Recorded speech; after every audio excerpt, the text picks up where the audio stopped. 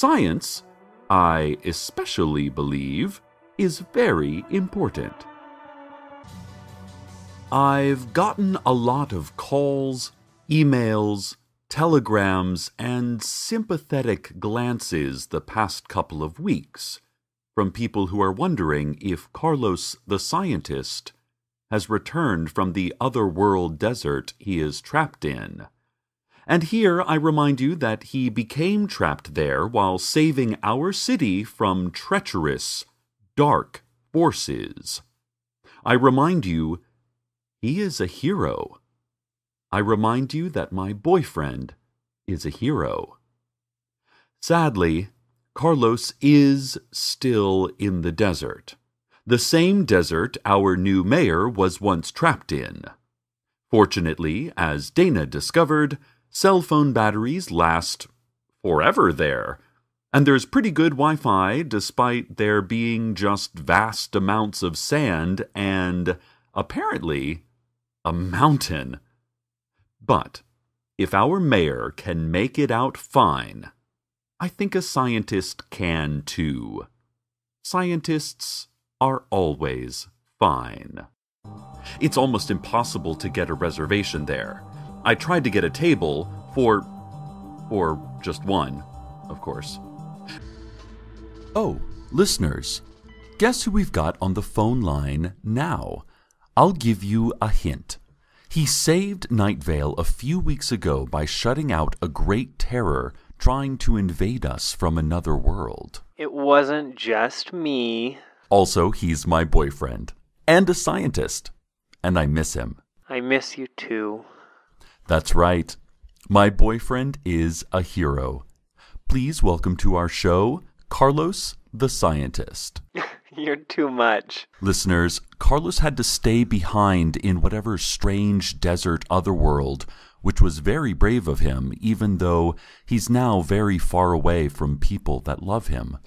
Any luck getting back through to Night Vale? Not yet. Oh, but I've been exploring this strange rumbling noise here. It's the same rumbling noise we heard when that terrible light was coming into Night Vale.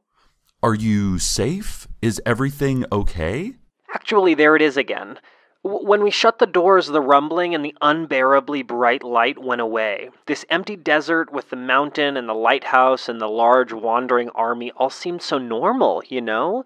But last night, the rumbling returned. There it is again. I need to grab my instruments. I can't hear it. I'll call you back. No, Carlos, every time, I never know when you'll call back. Oh, my phone's buzzing. Carlos? Hello? Carlos, are you back on the line? Yes. So, there's a lighthouse here in the desert. It's on top of a tall mountain. And there's a blinking red light on the top of this lighthouse. And this blinking red light always blinks, okay? That's what it does. But now that the rumbling has returned, can you hear the rumbling from your end, Cecil? No. It's very loud. But when the rumbling happens, the blinking red light stops blinking. It just stays on. What do you think that means? I don't know. I've talked with some of the army of men and women and others who roam about this desert, and they look frightened. They have never seen the blinking light stop blinking. It is what a blinking light is supposed to do, and fear is what happens when a thing that has always behaved one way does not behave that way at all. They run and hide now when they hear the rumbling and see the static red light up on the mountain. I too am starting to feel scared. Carlos, remember how you got into that desert in the first place? You went through a door in a house that did not seem to exist. Have you found any of those doors yet? Not yet, no. Carlos, look for those doors. There must be at least one left somewhere. I'll start looking very soon, okay? But listen, Cecil, I'd really like to figure out this rumbling/red light thing. I'm a scientist. I need to discover/understand things. It's what I do. But couldn't you look for the door while you figure it out? I'll look for the door some tomorrow. For sure I will. Well, that's not what I was The rumbling's gone. Did you hear that? I've got to run. I need to find Doug. Who's Doug? Wait, Carlos, who's Doug? Carlos? Okay. Well, I guess let's just have a look at today's horoscopes. Aquarius. Your boyfriend is trapped in an alternate desert dimension. It is difficult to say when he will return. Perhaps take up drinking while crying in a quiet room. Wow, that's a very specific and painful horoscope. Thanks for nothing, stars. Taurus. Someone misses you a lot, Taurus. And even though you have nothing but endless time, trapped out in a nightmarish desert hellscape, you have a hard time making a phone call longer than 10 minutes. Maybe call a bit more than you do, Taurus. Yep, that's just some astrological advice from the stars. Ah, he's calling in again. Carlos? Cecil, the rumbling has started again. The mountain is moving up and down like breathing. There are creaks and groans in the earth, in the stones, that together sound like a growl, an undulating snarl of something much bigger than anything that should ever be able to snarl. Cecil, this is a strange place, and considering where I've lived for the past couple years, that says a lot. I know Dana used to be trapped here, and she has told you about it. I mean, I used to wonder how she could call and text you from this place for an entire year with no cell towers or power outlets. But I've been here for weeks, and I have 3 bars, only 4G, but still, and 97% battery, which was the charge I had when I came through the door in the house that doesn't exist. In a temporary peace between the rumblings, I walked with some of the desert army toward a small patch of discolored sand. We found a swath of damp dirt, just a handful of red mud, and in that mud were several tiny white bones. Looked like long legs and short wings of a creature I can't even imagine. I look forward to figuring out exactly what this is. I'll be able to imagine it then. Carlos, I don't think it's safe there. Listen, I want you to find a way to... Cecil, nothing and nowhere is safe.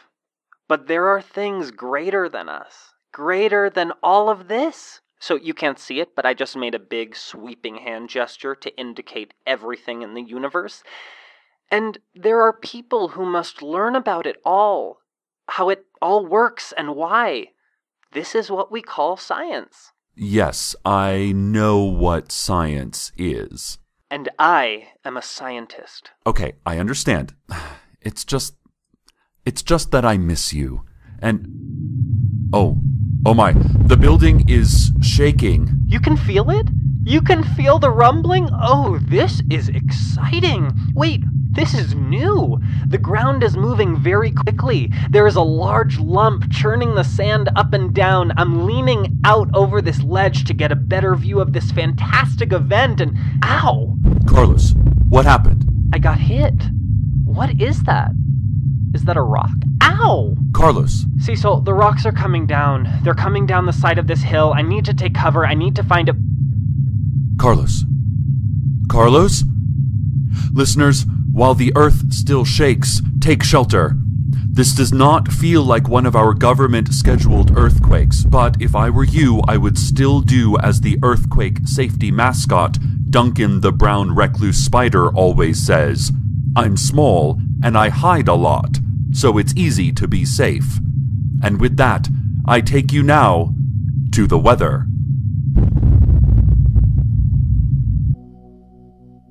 Carlos, are you there? Carlos?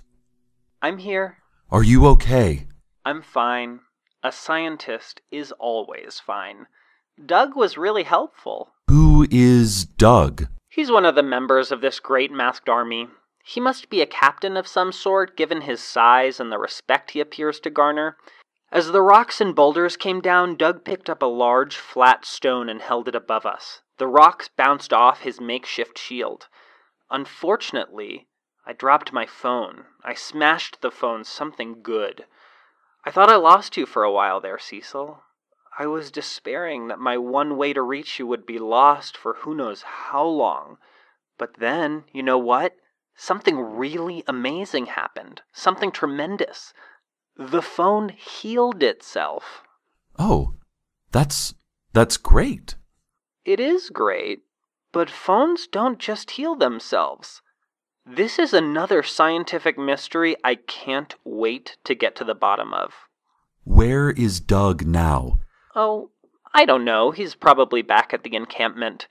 They're a nomadic army. Sometimes they are here, sometimes not. I don't really have time to make new friends. They're nice people, but there is a lot of work for me to do here. And the only person I truly care about isn't in this desert anyway. I do not know what the rumbling is. I do not know why some doors work and others do not. I do not know why my phone never loses battery power and can heal itself. I do not know how long it will take me to pursue this knowledge. But I do know two things. What is that? I love you. I love you too. What's the other thing? You just said it. Cecil, I have to go. Be patient with me. We have our phones, we have our voices, and you have the best voice of them all. Thanks for being on the air with me.